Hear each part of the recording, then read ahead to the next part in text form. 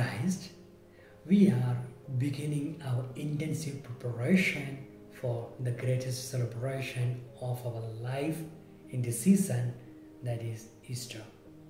And today, the whole world is raising their palm leaves, showing our glory and praise to our King.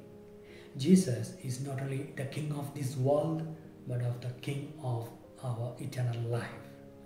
He never claimed his worldly kingship, but he is the King of both our spiritual and physical world.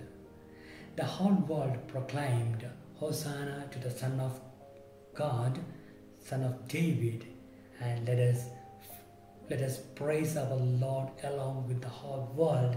Hosanna to the Son of God. He is our King, and we are all his people, and in his kingdom we are the chosen people, the children of God. Let us praise our Lord in his kingship. God bless each one of us. Amen.